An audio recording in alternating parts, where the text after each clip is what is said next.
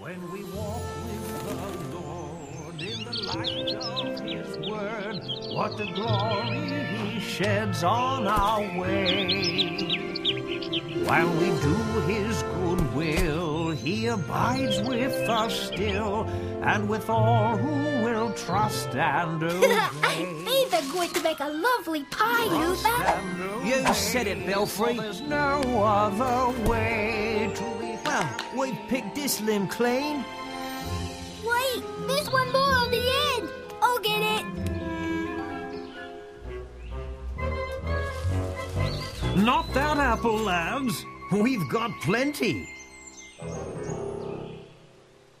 Trust and obey, for there's no other way to be happy in Jesus but to trust and obey. But that's the shiniest one of them all, Luther. And we're going to get it. Come on. But Theo said not to. Ah, what he don't know won't hurt him, will it?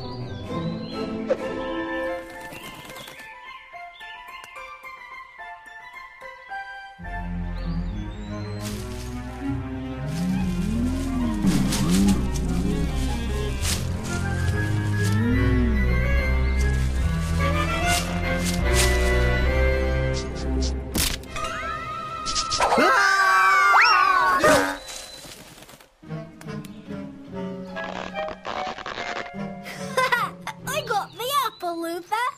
I think I broke something.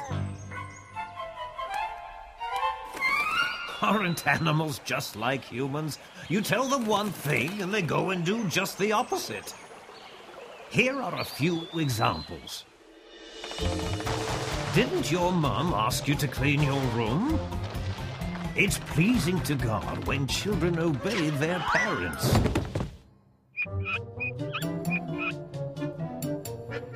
Ahem. Did you know that it pleases God when we are kind to others?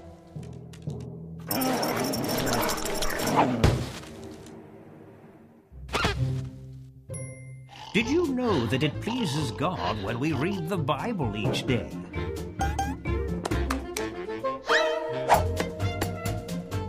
Aren't you forgetting something? You get the idea.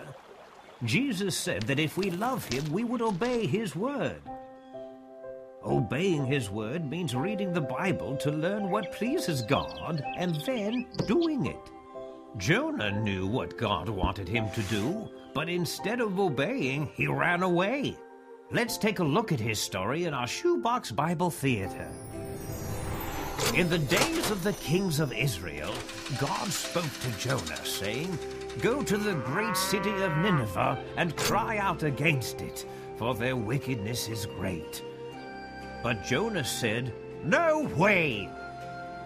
Rather than obeying the Lord, Jonah ran from the Lord and caught a ship bound for Tarshish, which was as far from Nineveh as Jonah could possibly go. But the Lord sent out a great wind on the sea, and there was a mighty storm, so that the ship was about to sink. The sailors were afraid and called out to their gods, "Help!" Then they threw out the cargo to lighten the load, but it looked very grim, and the sailors were filled with fear. But Jonah had gone down below and was taking a nap. "Wake up, sleeper, and call on your God. Maybe He will save us." Jonah told him that he was fleeing from the presence of the Lord, and that they should toss him into the sea. The sailors didn't want to do that for fear of the Lord. But they did. Now the Lord prepared a great fish to swallow Jonah, and Jonah was in the belly of the fish 3 days and 3 nights. Jonah cried out to the Lord because of his affliction, and God heard him. And the Lord spoke to the fish, and it spit out Jonah onto dry land. Now the word of the Lord came to Jonah a second time, telling him to go to Nineveh and preach to them about God's judgment. This time, Jonah obeyed.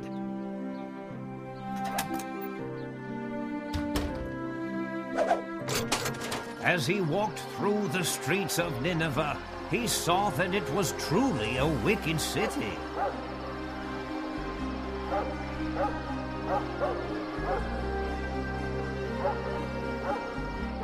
Yet 40 days and Nineveh will be overthrown, he said to the citizens. And amazingly, the people believed God. Even the king was sorrowful and commanded everyone to turn from their sins to see if the Lord might forgive them.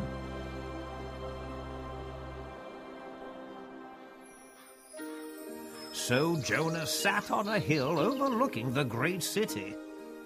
Now he knew that the Lord was gracious and merciful and would forgive them, but he was angry because he wanted the Ninevites to receive judgment. But God did indeed show them mercy. Now it was very hot, and as the sun beat down on Jonah, he grew faint, so that he thought he might die. And the Lord made a plant to shelter Jonah from the heat of the sun, and Jonah was very grateful for it. The next morning, God prepared a worm, and it damaged the plant so that it withered. And Jonah was angry about the plant. God asked Jonah why he was angry about the plant withering, but cared nothing for the people of Nineveh. Then God said, "Should I not show pity to the great city of Nineveh, whose people have never heard the word of God?" And so it was that Jonah learned that God is a merciful God, who loves all the peoples of the world. If only Jonah had obeyed God's word from the beginning, he wouldn't have had to spend 3 days and nights in the belly of a great fish as a seaweed sandwich. Obeying God's word is not difficult if we truly love him.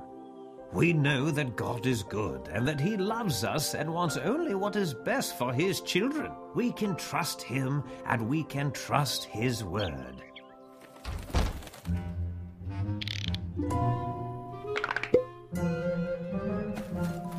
Hey, this apple has a worm in it. Blech! Oh no, there's a moral to this story somewhere. Trust and obey, for there's no other way to be happy in Jesus but to trust and obey. It's just like Theo says, Luther. If we say we love God, then we'll obey him. Yeah, and I've got the aching back to prove it.